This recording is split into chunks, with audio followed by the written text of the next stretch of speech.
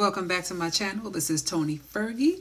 I want to thank all my subscribers. Because of you, I am here. Because of you, I can get more content and make sure I educate y'all and update y'all. Please watch this video and let me know what you think. If we tell you that the era when the Western countries take care of Africa's security is over, a powerful African country, South Africa, is rising like no one else, standing against the powerful oppressor and even caring for the African countries, because the security situation has deteriorated in the Democratic Republic of Congo and the UN peacekeepers did Flames nothing. of righteous anger engulfed Kinshasa this week as Congolese patriots took to the streets in protest against the deafening silence of so-called Western allies in the face of unspeakable atrocities committed by Rwandan-backed rebels in eastern Congo. For decades, the blood of innocents has soaked into the dark earth of North Kivu, while the self-proclaimed defenders of human rights in Washington, Brussels, and New York have turned a blind eye. But the proud people of Congo will be silent no more. Though the hegemony of hypocritical Western powers has forced Congo to its knees in the past, this time the Congolese people rise with fists held high to expose the moral bankruptcy of the American empire and its European puppets. By burning their flags and symbols of imperial domination, the demonstrators in Kinshasa have fired the first salvo in a struggle for dignity and justice that will reverberate across Africa and beyond. The time has come for the West to pay for its crimes against the global South, for colonialism and neo-colonialism to be consigned to the dustbin of history. As the courageous activists proclaimed amid the flames and smoke on Monday, no justice, no peace. Stick around to see how the proud people of Congo powerfully declared that they will be silent no more in the face of hypocritical Western powers. Large anti-Western protests are erupting in Kinshasa as crowds take to the streets. Slogans denouncing Western imperialism and demanding Congo's independence are ringing out loudly. The demonstrators give voice to long-simmering anger and frustration over years of perceived oppression by Western powers. The size and passion of the protests suggest a boiling over of anti-Western sentiments in Congo after building up over many years. The crowds symbolize the Congolese people finally taking a stand against what they see as unjust meddling in their country's affairs by Western governments and corporations. The chants of "Congo for the Congolese" reflect a desire for true self-determination and an end to outside control over their nation's destiny. The outpouring of outrage on the streets is marking a dramatic manifestation of Congolese nationalism and pent-up anti-imperialist attitudes. The Congolese people are saying enough is enough. For too long, they have suffered under corrupt Western-backed governments that cared nothing for the people. For too long, their mineral wealth has been plundered by Western corporations to fuel extravagant lifestyles in Europe and America, while Congo languished in poverty. The ties between West and East, between colonizer and colonized, were finally being severed.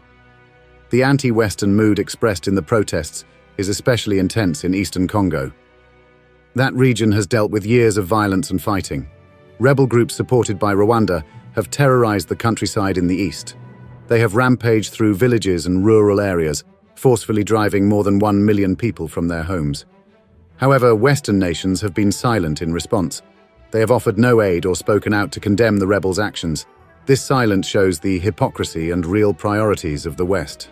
Western countries seem to care more about maintaining access to Congo's substantial mineral riches. They prioritize exploiting Congo's natural resources for their own benefit over responding to the dire humanitarian crisis harming the Congolese people.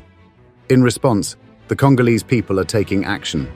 They came out into the streets as an act of protest. Their voices joined together to reject the deceitful rhetoric and unfulfilled pledges coming from Western nations. Protesters burning the flags of the United States and Belgium, Congo's former colonizer. This symbolic act is signaling that the time of Western control over Congo is coming to an end. The burning flags declared that Congo would no longer passively accept a future dictated by Western powers. Instead, Congo will take charge of its own fate and determine its own future course. The Congolese people will stand up to shape their own destiny, rather than allowing Western interest to call the shots. Congo will stop being manipulated by the agenda of Western countries. The marches are not just taking place in Kinshasa, but across the country, from Goma in the east to Lubricity in the south. The dormant giant of Africa is awakening. C'est l'exercice de matin. Oui, oui. Oh, bonjour, vous allez bien?